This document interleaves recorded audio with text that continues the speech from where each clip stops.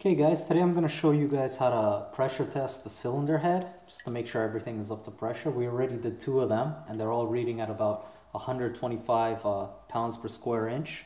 That's on a cold engine. So ideally you want to test it on a warm engine, but we haven't got this bike started yet, so we're just checking to make sure everything is within spec. You want about at most a 10% deviation between all the cylinder heads. So the first one was about 125, the second one was 130, and right now I'm going to show you guys how to do the third one. They're the same for all 4.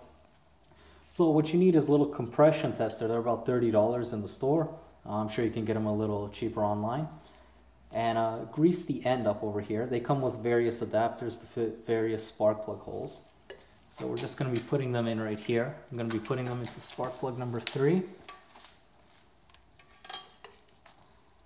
And if you can, find one with a quick release function, just because it's a lot easier to turn in.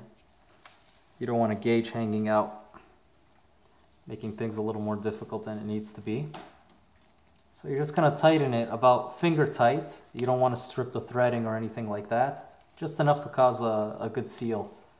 You don't want any air leaking out of the spark plug head or anything like that. So that's about good.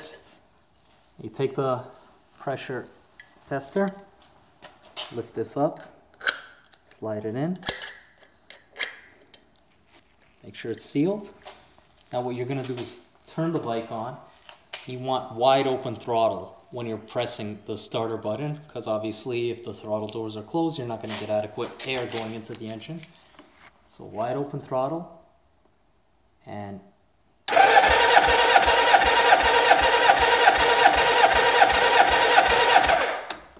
that's it. You stop once you see the pressure reads. This reads out right at about 120, maybe just a hair past that. So far everything is within spec. Once that's done, you just release the pressure, remove the quick release, and move on to the next spark plug. That's it guys. I hope it could help someone out there. Have a great day.